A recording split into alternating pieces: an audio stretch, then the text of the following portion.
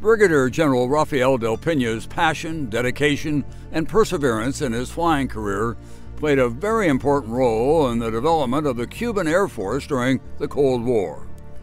Born on 22 September 1938 in Pinar del Rio, Cuba, Brigadier General Rafael del Pino grew up with a strong passion for the aviation world. In 1958, he joined Castro's guerrillas to fight for freedom, with whom he fought until the triumph of the revolution on January 1, 1959. After the national uprising, Del Pino decided to join the Cuban Air Force, where he began his flying training. In April 1961, Del Pino received his baptism of fire, flying 10 combat missions in 72 hours, resulting in the downing of 2 B-26 light bombers and the sinking of several vessels during the Bay of Pigs invasion. For these impressive air performances, he was declared a hero of Playa Girón by Fidel Castro. During the Cuban Missile Crisis in October 1962, his accomplishments earned him the title of Air Force Assistant to Fidel in the Cuban Central Command Post. After commanding the country's largest Air Force base, Del Pino traveled to the Soviet Union for advanced aerial training, where he flew almost every Soviet combat aircraft available. He also attended one of the most prestigious military institutions, the Soviet Air Force's Yuri Gagarin War College, where he graduated in 1965. In 1966, Del Pino was appointed the General Director of Cuban Aviación after the military intervention of the national airline. He flew commercial aircraft such as the Ilyushin Il-14 for 2 years before rejoining the Cuban Air Force. Del Pino went on to serve 2 tours in Vietnam, first in 1968 as an advisor to the North Vietnamese fighter pilots, and a second tour in 1975 inside South Vietnam, where he experienced the collapse of Saigon to the Viet Cong. After Vietnam, Del Pino participated in Cuba's first major international military intervention in Africa, commanding the air forces of the Cuban Expeditionary Force in Angola. In 1983, Del Pino was promoted to the rank of Brigadier General, being assigned as Deputy Chief of the Cuban Air Force and Air Defenses. In the last part of his military career, General Del Pino gradually became frustrated with Castro's refusal to implement political reforms in the island. So, in May 1987, he decided to break away from the regime and fled with his family to the United States. With more than 9,000 flying hours from commercial aircraft to military fighters and great experience as a military leader, Brigadier General Del Pino defines himself as a man who loves aviation at all costs. Ladies and gentlemen, on behalf of the entire gathering of Eagles teams, we are honored to bring you Brigadier General Rafael del Pino, interviewed by Major Cesar Acebes.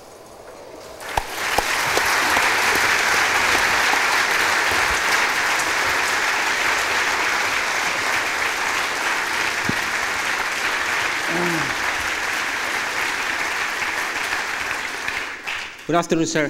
Thank you. Sir, thank you very much for being here with us. This is a privilege. I think we all share the same opinion. Thank you for sharing with us your personal experience throughout your military career. And the whole goal of this interview is that we learn from your experience to become a better officers in the future. Sir, in some of your books, you define yourself as a man who loves aviation at all times. Well, what motivated you to join the Cuban Air Force and become a pilot? Yes. Well, before anything, I want to thank you for this invitation, and I want to thank all of you for letting me to share the experience of 40 years in the Air Force in Cuba. About what motivated me, flying wasn't me since I was a child. And I remember one day I was in my high school classroom, and I watched through the window a beautiful yellow Piper Cub J3 approaching the runway of my small airport in my hometown. So I look at that and say, oh my God, what is that? that's what I want to be. So when the bell rang, I went running to the airport to see that beauty. And when I got there, the pilot, I met the pilot. He had just arrived to my hometown to make a living, giving a ride in his airplane. And after that, I was locked on that idea. And every afternoon, after class, I run to the airport.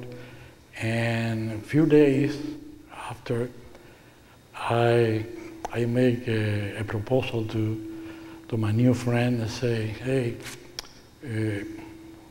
why don't you use an assistant? He looked at me right away and said, well, you know, you are having some difficulty with your client because you have to start the engine with hand because the J3 didn't have a started bottom. So, and then you have to take off the choke from in front of the wheel, and I can do that. Oh, work. Besides, I can clean the plane. I can put fuel in it, change oil. I can do everything for free. He looked at me. He say, "Hey, kid, there is nothing. There is not a lunch for free in this world. What do you want?" I say, "Well, I noticed that most of your clients they pay for an hour, for 30 minutes, and in 20 minutes they're asking you to go down because they get sick, and even one time I saw someone vomiting on your back. I can clean too." Okay. So then he say, "Okay, let's cut a deal. I will do it, and you are going to start flying." I was 13 years old. 13 years old. Yeah. And then after that day, I traveled every afternoon to the airport, and not every day I could do it, but he always had a reserve, a leftover minutes, and at the end he always come out. And he was such a nice person, and after about 5 weeks, I already was feeling good in the airplane. And I remember very well because this was my birthday. It was the September 22nd. Even my mother had prepared some small party for me in home, and I got late because I went to the airport and to do the usual thing. I mean, after the client. So that day, after the client said, "Okay, let's go," and we went to the head of the runway, and he released his belt. He went out. Okay. He said, "Listen, this is your time." I said, "What?" "Yeah, you are ready." "I am ready for what?" "For your first solo flight." "Are you sure?" Then he said, "Are you afraid?" I said, No, I'm not afraid, but the thing is that you have surprised me." Yeah. "Okay, go ahead. Come on." With 13 years old? Yeah. Wow. And I said, "Okay." I went for the first traffic. He was in the middle of the runway. Then I landed, and he signed on me, "Another one." I won again, another one, 3. Then he was waiting for me with some friends and the scissors to cut my shirt and put oil over me. And oh, wow. And then the problem was to go back home. I mean, I said, my mother, they didn't know what I was doing. What's next?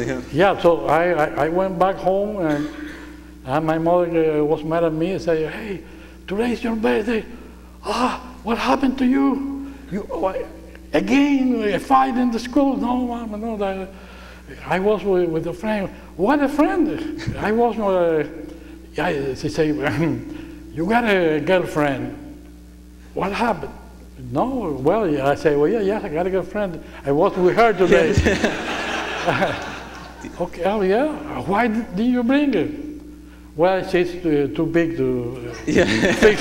It doesn't fit in the house. Fixed by the door. Yeah. You say, and how is she?" "Well, she's yellow." "A Chinese? A Chinese? No, it's just the lipstick." Okay. So, and I was very happy the following days, and I kept flying. And a few months later, something interrupted my happiness with, it was a political event. A general named Batista came out with a coup d'etat, and all the children went to the street because he interrupted the democratic path of Cuba. And I went with my friend to protest the event, and we were repressed and beaten and arrested. And when I get home with my head broken and blood, my father said, "Oh, this is it." My family, I come from a Baptist family, and my father had a good relation with the Southern Baptist Convention. He immediately called here to his friend in the U.S. and say, "Well, I have to take my kid out of Cuba because this is going to be bad." So 3 or 4 days later, I was on an airplane heading for Knoxville, Tennessee. So that was my first time in the United States. Okay. And I finished high school and then went back to Cuba. And of course, as soon as I arrived in Cuba again, 3 years later, but I joined my old friends and I joined the resistance. And after that, I joined the rebel army in the mountains, and I ended the Civil War as a first lieutenant. Okay, sir. After the revolution in 1959, you joined the Cuban Air Force. Can you tell us how was your initial flight training? What kind of challenges did you face at that time? Oh, yes. When I entered the gates of the Cuban Air Force headquarters, there was chaos and disorganization. Well, in any revolution, at the beginning, it's like that. But on top of that, Castro had fired all the old pilot of the Batista regime. Okay. So he only left a small group of about 12 pilots that were in prison because they were conspiring against Batista. Those were the pilot more prepared, more professional. They even were graduated in the United States, in Nellis Air Force Base. And he said, well, he was going to let them stay. But what happened? They were 11 old pilots, they were very good pilots. Capitan Carrera was the chief of all of them. He was the first Latin American pilot who flew the F-86 Sabre. And well, but the thing is that they have to be appointed to the different command position, and no one could take the burden of the training. And I was looking for training, and when I get there, they had hired civilian pilot to do the training from Cuba, and also a group of civilian pilots from Chile. And we start a very disorganized training. I start flying the ATC 86 Texan, then the T-28 Trojan, then from there I flew the P-47 Thunderbolt, the P-51 Mustang, the Sea Fury Mk-11. That was the last fighter built by the British. It was a very good plane. I mean, very powerful, and also the TBM Avenger, because we had in Cuba we have Navy aviation, and Fidel decided to consolidate all the Air Force in one. So they gave us the order. He closed the naval aviation, and we had to go there and pick up the TBM, the Avenger, and bring it to the San Antonio Air Force Base, and 3 PBY Catalin. And so, but as I told you, the training was in a year. We were about 19 young officers, and 50% got killed. Got killed. Oh. Yeah, we lost 4 Sea Fury, we lost 3 Thunderbolt, and 2 86. Then Captain Carreras and Captain Prendes, they were the most professional. They asked the commander of the Air Force, hey, if we let these people doing like that, they're going to get killed, all of them. So he decided to, he requested to organize a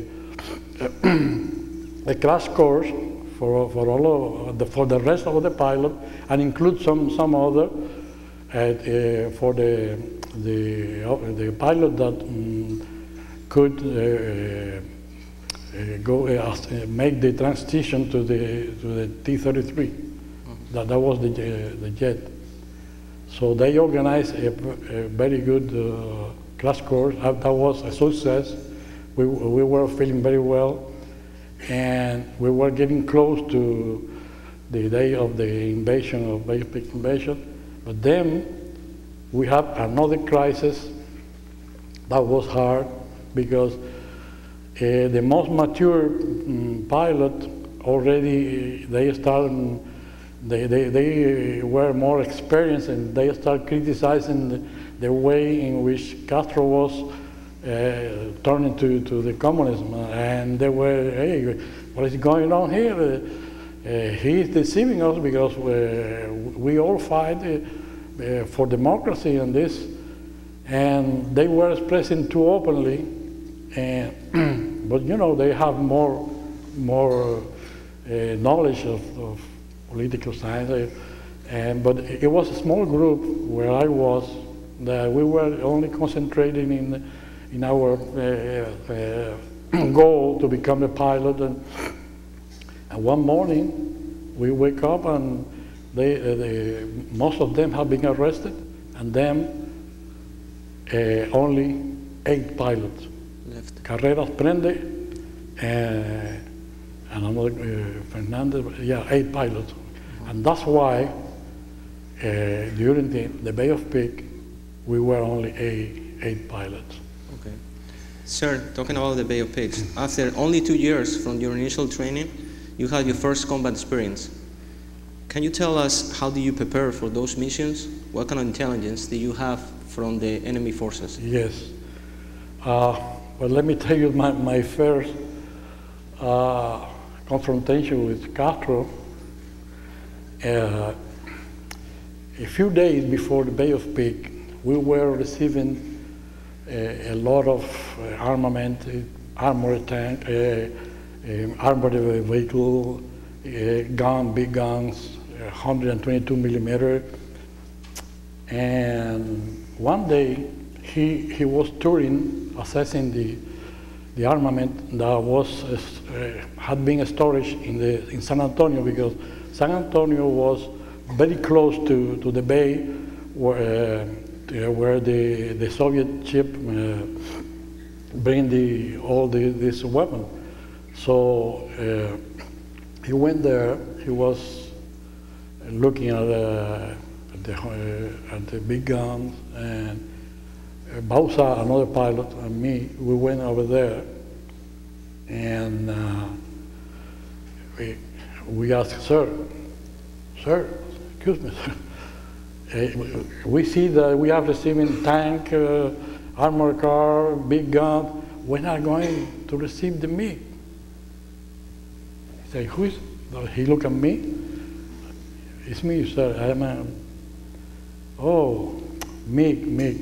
You know, in Spanish, if MiG, M-I-G, if you change the last word for L, it's mil, it's southern. Yes. So he used a play of word, say MiG. Mil cows, a southern cow is what I'm going to bring here, because you, the pilot, you think you are better than anybody else, and you are arrogant and say, well, this man's crazy. Yeah. Yeah. Look what happened with the other guy that were criticizing the revolution and this and that and that. And then he said, and you know what? The first bomb that hit the ground here, all of you are going to run. And then I couldn't help it. Say, you are wrong, sir. You are wrong. Then the bodyguard came, and then he said, wait. What do you think that I am wrong? Say, I don't know if we are going to be alive, but if any of us is alive here, we are going to take off, and we are going to confront the attacker no matter what. Under fire, no matter what, we're going to do it. Then he say, what? We'll see. But then he realized that he had been rude, and we didn't accept that. So he came around and said, you know, I was trying to elevate the spirit. Say, okay. But I don't like the way you elevate. I don't know how they didn't arrest me, because I couldn't have that. I say, I don't like the way you elevate the spirit, sir. Okay. Okay.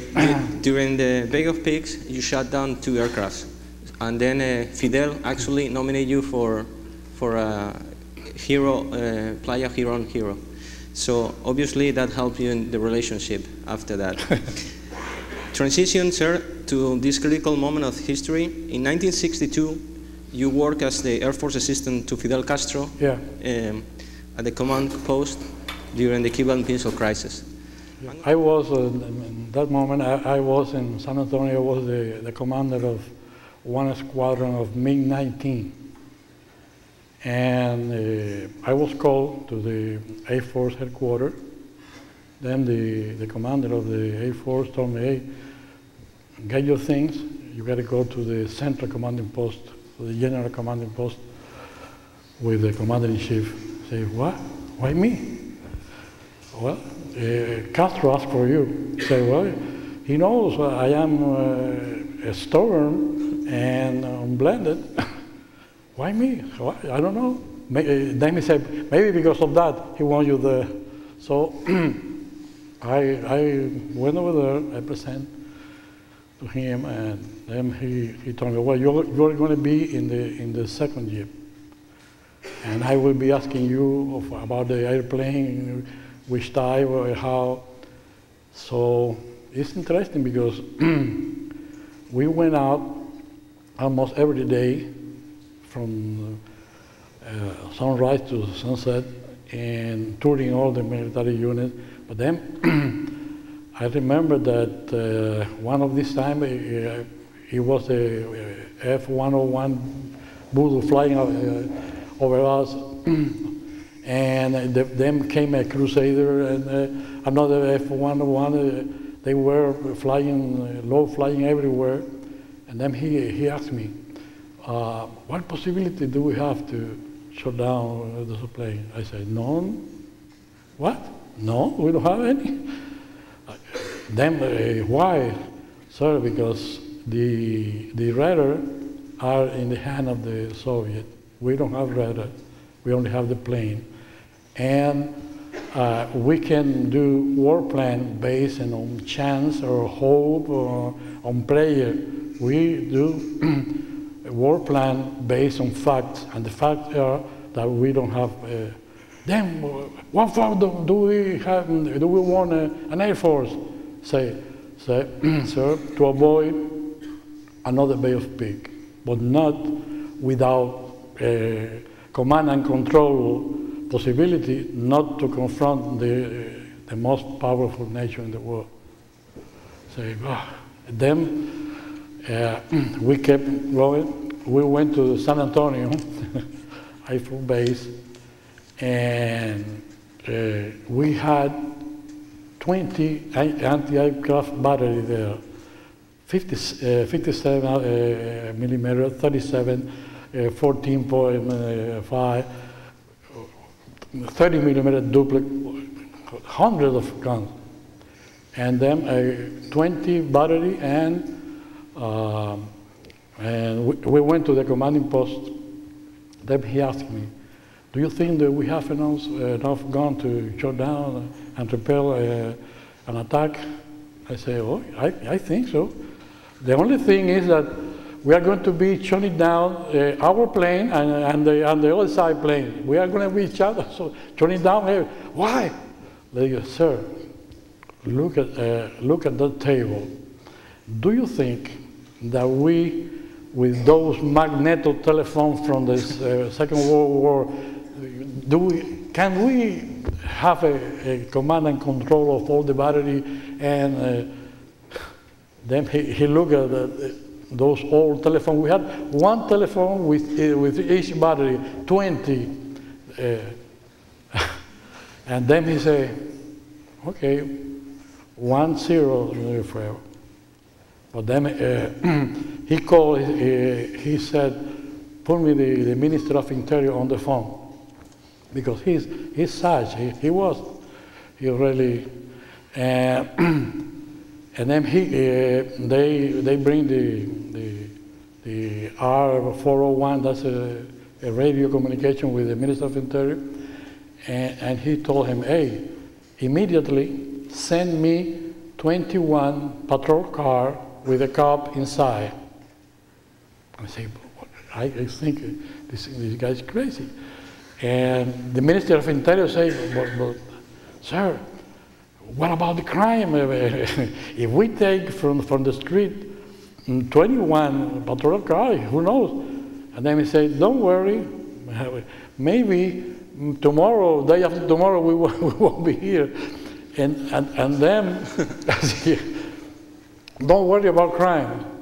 So 1 hour later, we have 21 patrol car entering the base, and he, you know what he did? He put one patrol car in each battery with a cop there, and then one in the commanding post. Then he made a closed circuit with the micro Honda of the patrol car, and there was immediately a closed circuit, and he resolved the problem.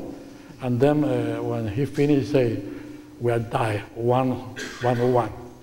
Because I was telling him always the problem that I see. And, but the most difficult day was the 27. The 27, we were in the bunker inside. Okay.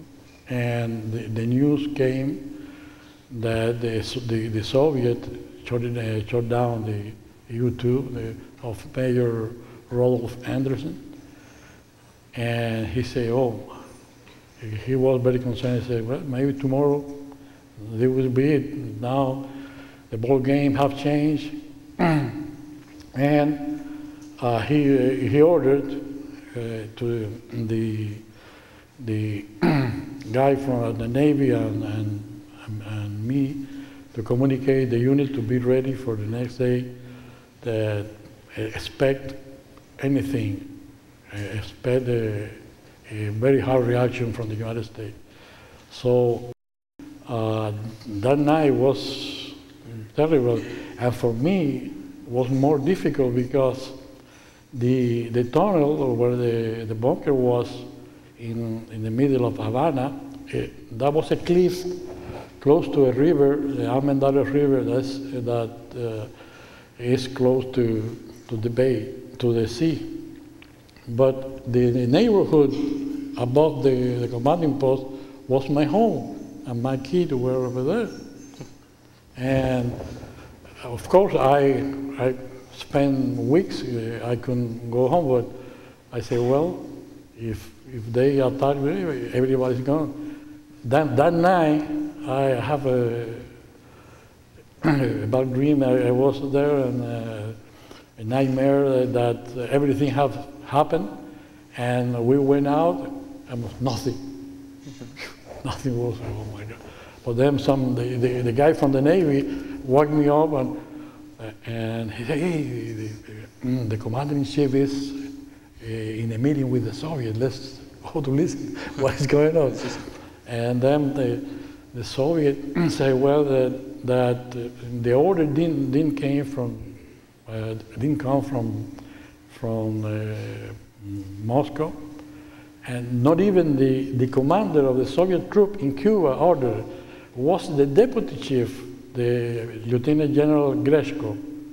I don't know what happened to him. He ordered the shutting down, and I think that thanks to the coolness of President Kennedy, that he was cool, he realized that it was not Khrushchev. They give a little more chance to diplomacy, and that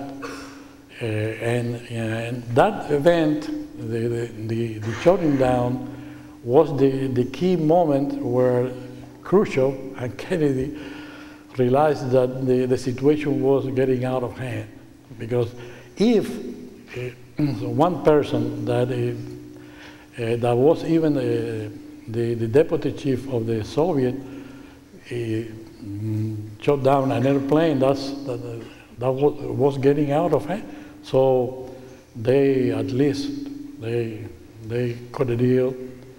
Well, Kennedy promised a place not to invade Cuba, and Khrushchev agreed to take back the missile to the Soviet Union, and then when Fidel Castro knew about the decision behind his back, oh, I can say the word that he said there. And the four-letter word. Yeah. and even I remember that it was 4 Soviet generals there in the bunker, and the 4 agreed with him. I say, what is this? Because for discipline, at least they have to show their mouths, and because that was a political situation there.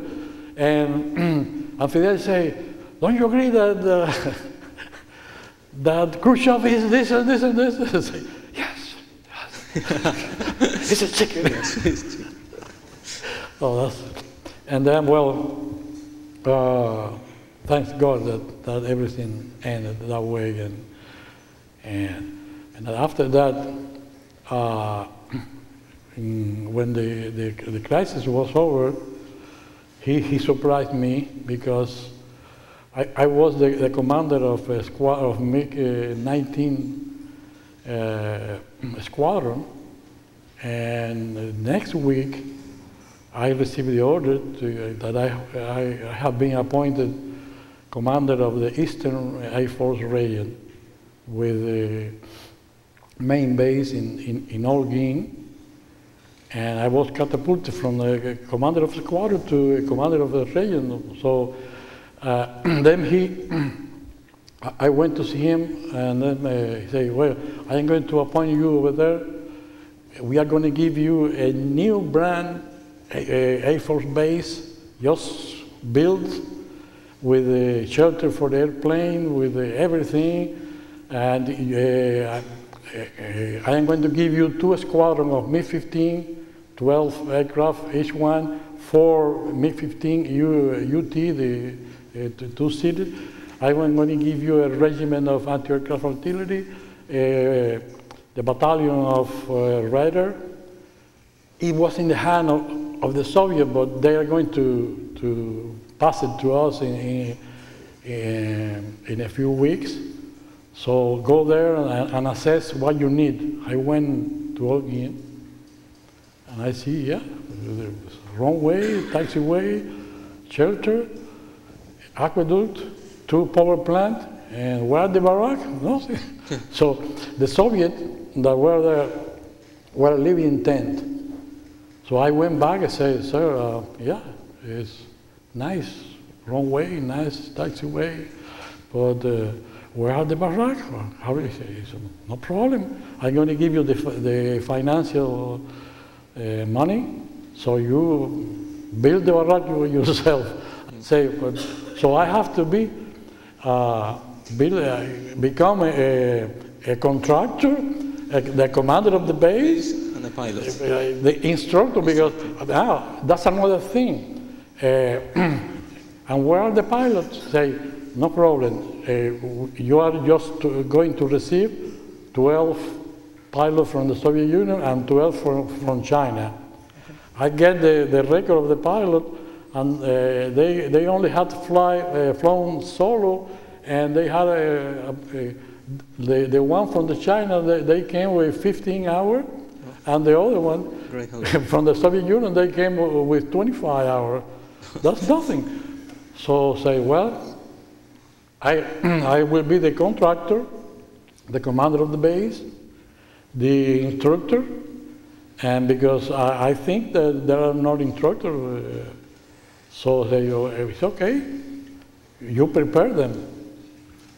And I have to, in 2 years, you know what I had to do? I have to fly every day. I put 4 MiG-15 UT, and when I received this pilot, I was doing almost 9 and 10 training fly during the day, and then in the afternoon another one, the whole week.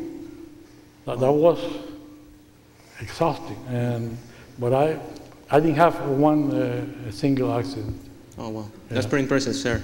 Sir, transition, in 1964, you had the opportunity to receive flying training in the Soviet Union, and you also had the opportunity to attend to the Yuri Gagarin Air War College. Yeah. Can you tell us about your experience and what was basically the main focus of the education in the Soviet Union at that time? Yes, well, okay.